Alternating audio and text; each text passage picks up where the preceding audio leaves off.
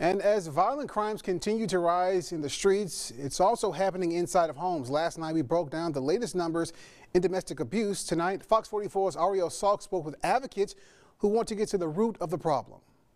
As you know, that defendant and that victim are going to get back together. The DA's office's Stop the Loss initiative identifies abusers, holds offenders accountable, and provides services to correct behavior before it happens again. We're trying to give services not only to the victim, protect the victim, but also how can you provide services to the defendant. The condition for their release, offenders must attend a 20-week group therapy course at Family Services of Greater Baton Rouge. I've changed somebody's behavior. Doris Johnson from Family Services is a therapist and passionate about her work. She says getting at the root of their violence is an attempt to prevent future abuse. That's affecting a whole family. That could be 4, 5, 6 people, and that's such a rewarding thing to have to be a part of. The number of domestic violence cases has dramatically increased. As a result, Family Services has added more classes and added a course for women. Before the pandemic, we had only one class, and that was on a Thursday night. We have a class now on Monday, Tuesday,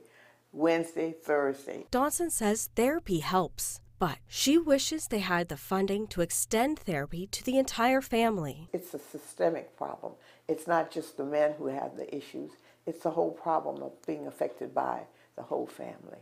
Ariel Salk, Fox 44 News.